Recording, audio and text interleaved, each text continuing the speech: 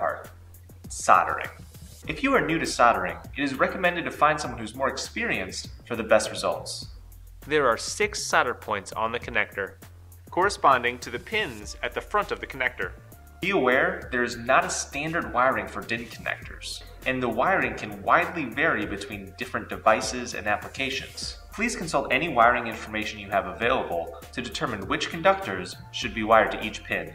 After you have soldered the necessary points on the connector, place the metal shell around the pins. Then, attach the plastic shell. The strain relief tab should be seated into the plastic shell. Squeeze the strain relief tab onto the cable jacket and slide up the boot. Congratulations, you've successfully installed the 6-pin mini DIN male solder connector. For all of your cable and connector needs, choose Show Me Cables.